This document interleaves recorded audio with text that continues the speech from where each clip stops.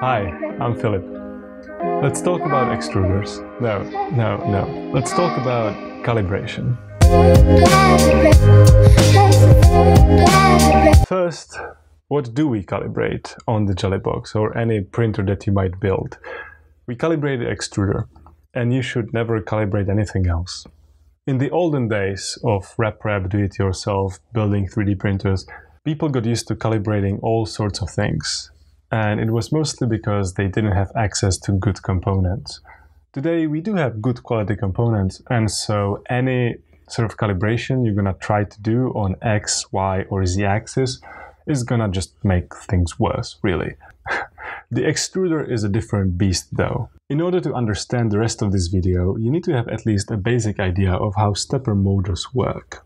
Let's look into that. The defining feature of stepper motors is that they move in specified increments called steps. They are motors optimized for precision rather than speed.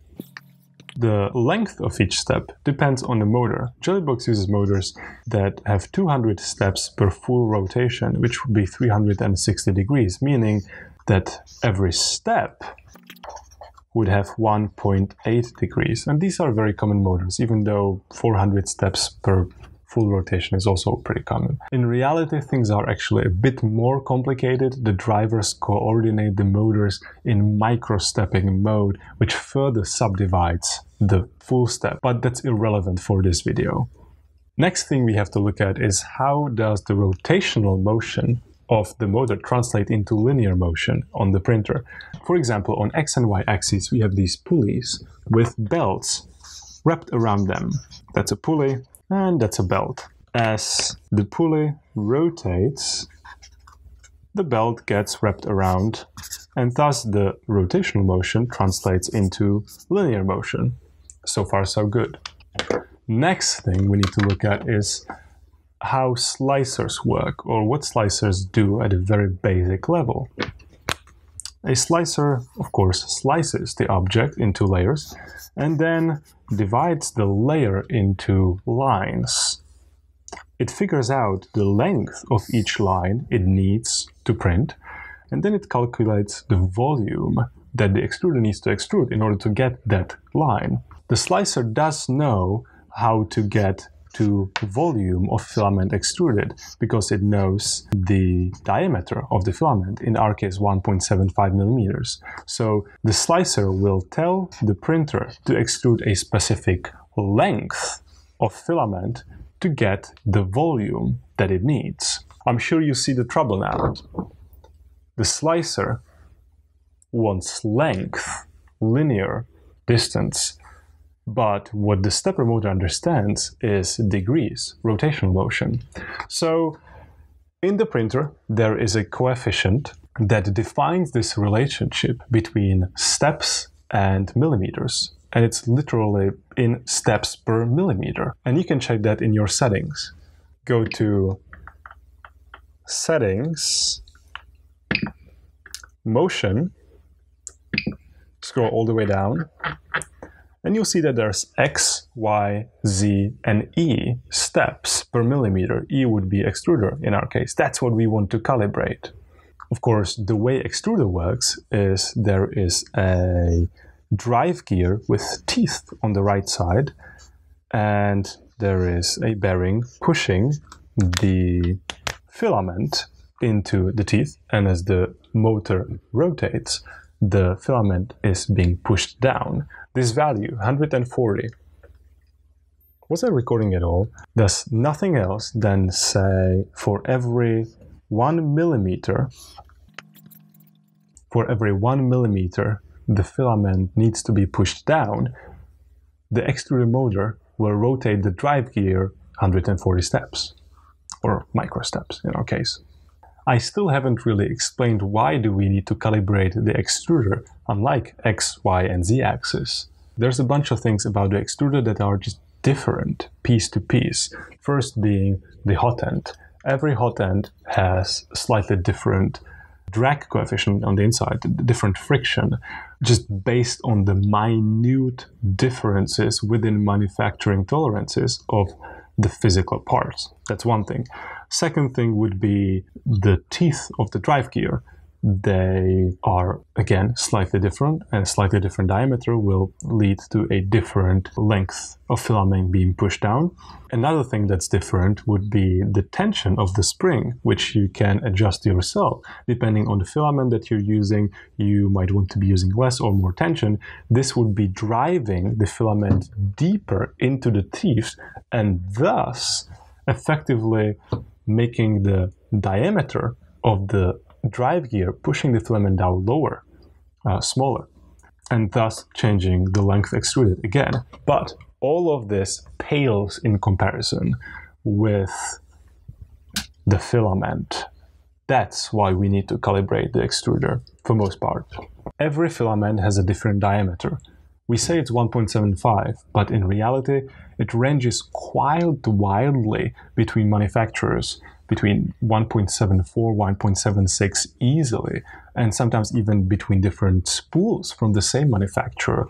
And that's from reputable sources. I'm not even talking about oval, not even round filaments you can get on eBay for very, very cheap if you wish so. This kind of difference in the diameter of the filament actually results in quite a large volume of the difference in the extrusion. So if you want repeatable results between spools of plastic, between different manufacturers, between printers, between extruders, we have quick swap extruders, so for us it's also between extruders, you really need to calibrate each spool to each extruder. Now, do you have to do that? No. You will get good enough results with a wide array of plastics and extruders with the default settings that we input into the JellyBox. If you just want nice pieces, strong pieces, whatever, most of the time you'll be fine. However, if you need dimensional accuracy, or if you really want, the best quality and, more importantly, repeatable quality, you will need to get into calibration. I know I have talked for a crazily long time without actually doing any calibration, but there's one more thing we need to get on the table, and that is what variables are we gonna be using to calibrate our printer. There's three variables that affect the extrusion directly. First and foremost, E steps per millimeter. Second, the filament diameter. Third, the flow multiplier or extrusion multiplier. Funnily, they all affect the same thing deep down. The only way controller can tell the printer what to do is by affecting the steps per millimeter. So we have three variables describing the same thing. And that can be confusing. So let me present a strategy to use all these variables to their best potential. First, the filament diameter.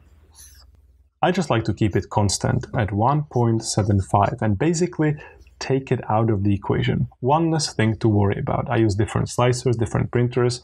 I just keep the filament diameter the same everywhere and I don't worry about a thing.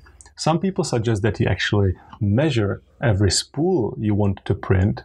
You measure at 10 different places and take average of that and then input that value into your slicer as 1.74 or 1.55.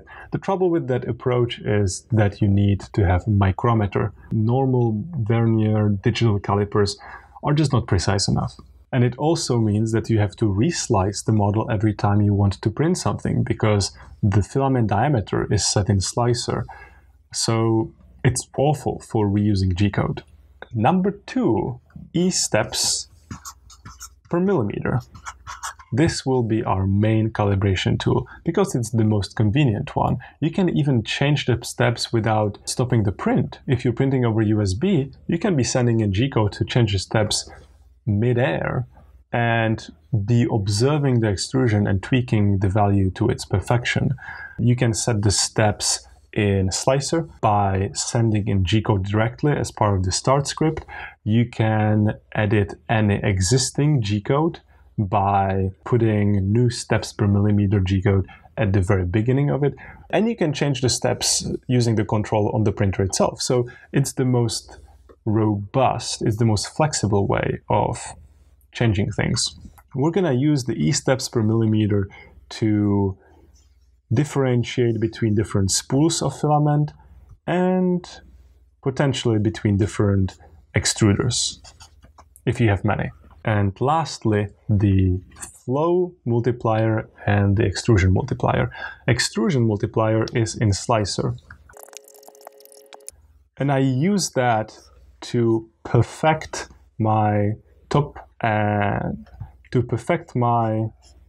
layers.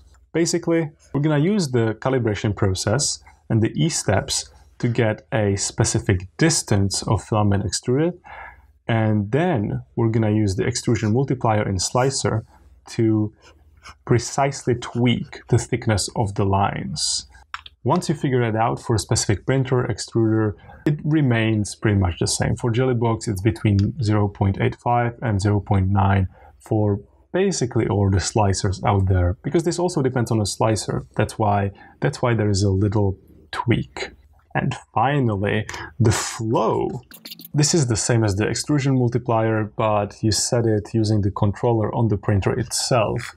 This setting is convenient, but it doesn't last. If you turn the printer off and turn it on again, it's gonna be gone. So it's best to affect just a specific print. For example, I'm observing the first layer, it's not extruding enough, I need it to stick better, and I'm too lazy to change the height of the first layer, I'm too lazy to go and reslice my model, so I'm gonna just temporarily turn up the flow to get more filament coming out, and when I'm done with it, it's gonna reset.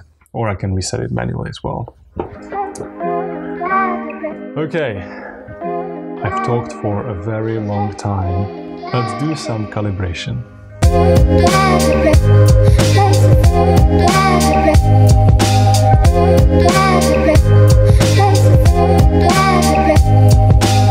How to calibrate the extruder to a specific roll of filament. Prerequisites. Make sure that the spring in your filament feeder is properly tensioned and that your drive gear is clean of any debris or stray pieces of filament. A wonderful tool to clean your drive gear is a pair of sharp tweezers. Let's get to it. You're going to need a spool of filament for which you're trying to calibrate and a marker. And that's it. First, position the extruder so it's nice and accessible. I like to have it in about homing position on X-axis and a bit higher on Z. Then heat up the nozzle to the printing temperature of the material you're trying to calibrate with. In my case, that's PLA, 210 degrees Celsius. Once the nozzle is heated up, load the filament.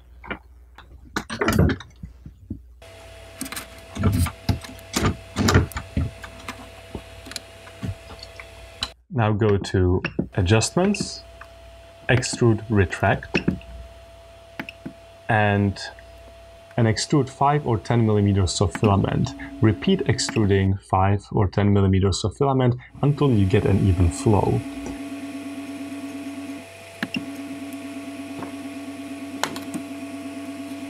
Once the flow is even, grab your marker and mark the filament at the marking line, and immediately afterwards extrude 100 millimeters.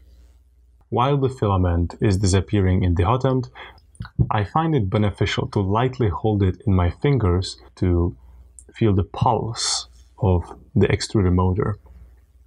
When the extrusion is finished, grab your marker again and mark the filament at exactly the same spot, the same marking line.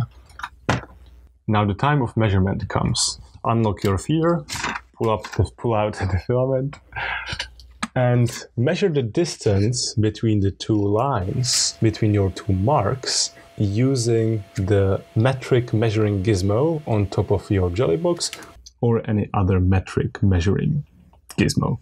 So let's figure out the new E steps per millimeter. What we wanted to extrude was 100 millimeters, but what we got was 111 millimeters. The old E steps per millimeter are, let's check it in the settings. Go to your settings, motion, scroll all the way down, and there it is. E steps per millimeter, 140.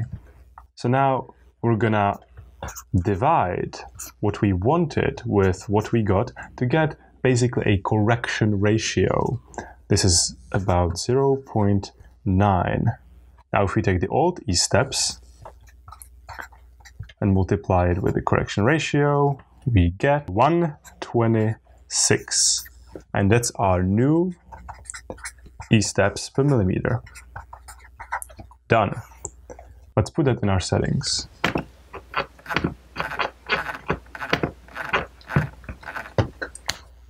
Also, I'm gonna write 126 right on the spool. When I want to print with this spool in the future, I will set my e-steps to 126. This way I will get repeatable results between different spools. I just need to calibrate every spool that I want to print with. And that's it. Congratulations for calibrating your extruder.